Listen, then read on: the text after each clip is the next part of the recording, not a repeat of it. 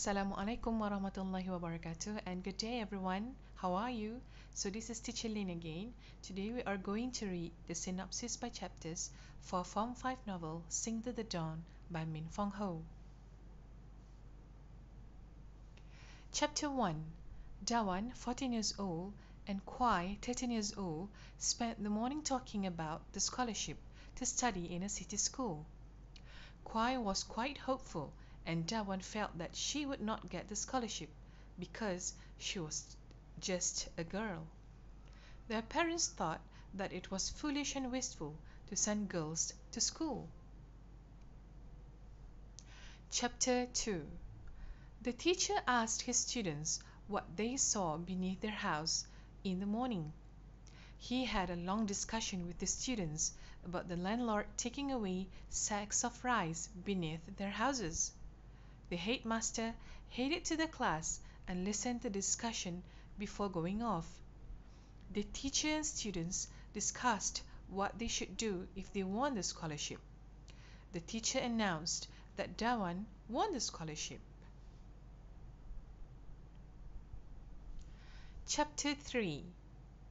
The classmates surrounded Dawan as soon as they heard that she won the scholarship. Kwai was unhappy and upset that Dawan won the scholarship, not him. Dawan told her family that she got the scholarship, and that made her father angry. He accused Dawan of taking her own brother's chance away from him. Dawan's mother was reluctant to give her opinion, being scared and loyal to her husband. Dawan's grandmother, however, supported her.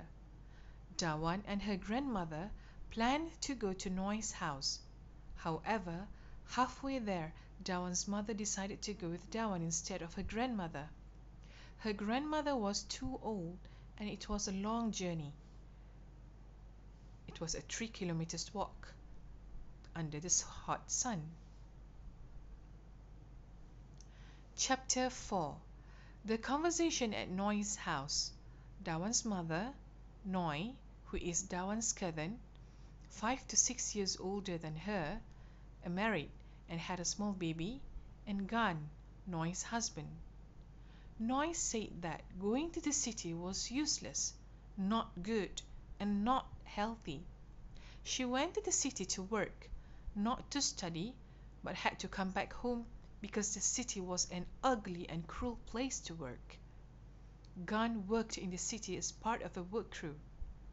Noi and Gan tried to discourage Dawan from going to the city because it would bring more harm than good. Mr. Faspras, an army officer, made a deal with Noi's family in order not to take Gan into the army. Therefore, Noi and Gan had to pay him a lot of money. After listening to what Noi and Gan said, Dawan was still determined to go to the city. Chapter 5. Kwai was upset when he knew that Dawan and the mother went to see Noi and Gan. Kwai and Dawan argued over the issue of winning the scholarship. Kwai came in second in the examination, but he was hoping to go to the city. At the same time, Kwai was scared of telling their father his result because Dawan might not be allowed to go. He was in a confused state. Chapter 6. During dinner, Dawan's father was very unapproachable. He did not want her to go to the city. He thought that boys going to the city to study would be better than girls.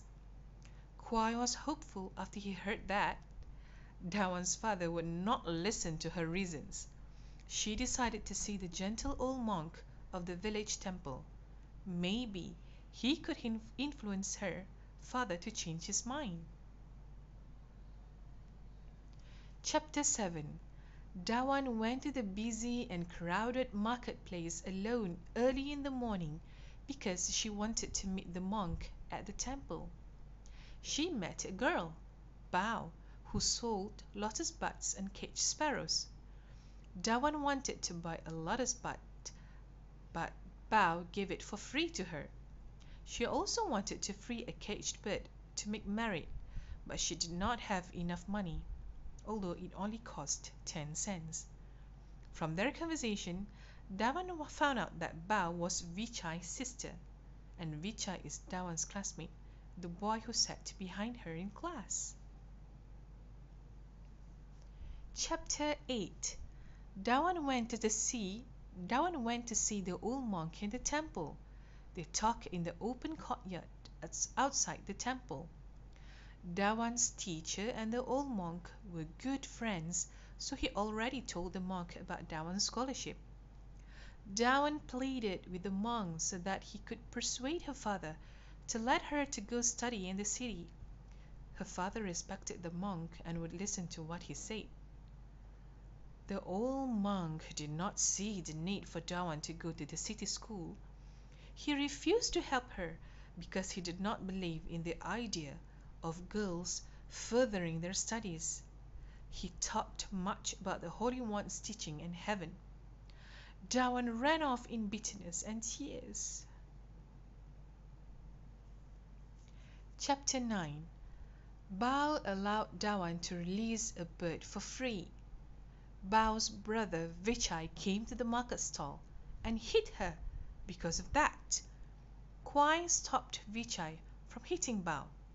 After realizing that Bao knew about what happened between Dawan and Kwai, Kwai wanted to slap Bao. Bao accused of both Vichai and Kwai as big bullies. Kwai pushed Dawan away, and when she tried to stop him from hitting Bao, Dawan landed on top of a pile of broken bird cages, injuring herself. Cousin Noi helped Dawan with her bleeding ankle. Dawan limped off alone to return home in the rain.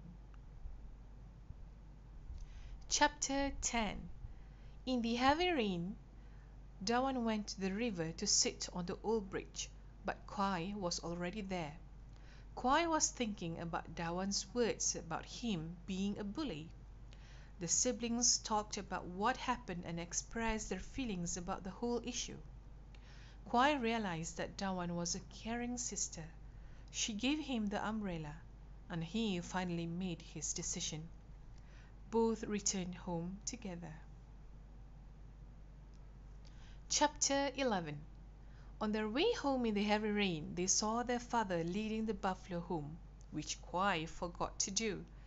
They decided to hide from him because he looked angry, but later they approached him. The father heard from the teacher that Kwai got second in the test and was angry at him for not telling him about it. Back at home, their grandmother tried to comfort the scared Dawan. Father had a good and serious discussion with Kwai and Dawan about the scholarship.